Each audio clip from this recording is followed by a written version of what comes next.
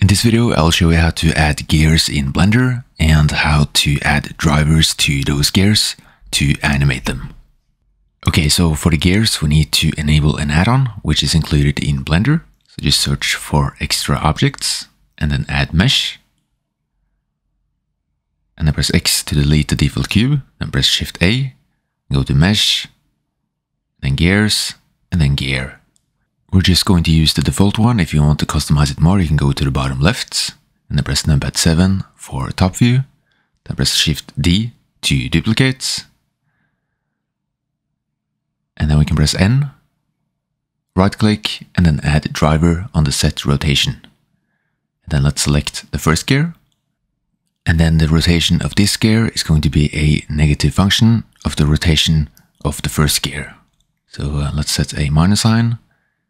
And then the type is going to be the set rotation. And then we can select the first gear and press R, then set. As you can see, now both rotates.